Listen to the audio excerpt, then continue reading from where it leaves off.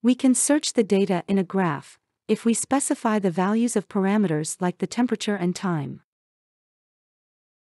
Start a new criteria search in the correct table.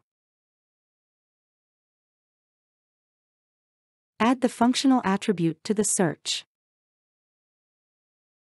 We want to find records where the compressive modulus is at least a certain value. Click Parameters to choose a temperature for the search. This graph can be interpolated between data points, so we can search at any temperature. To avoid filtering on other parameters, we can choose Any.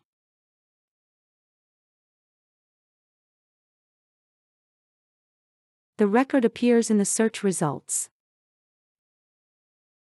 To query the modulus at a higher temperature, click Refine Search and change the parameters. At a higher temperature, the modulus value in the record is too low.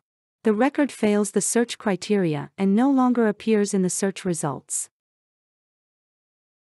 We can also search for records where the modulus crosses an exact value within a specified range of temperature. Use the is option to require an exact value of the modulus. In the parameters, use is between to choose a range of temperatures.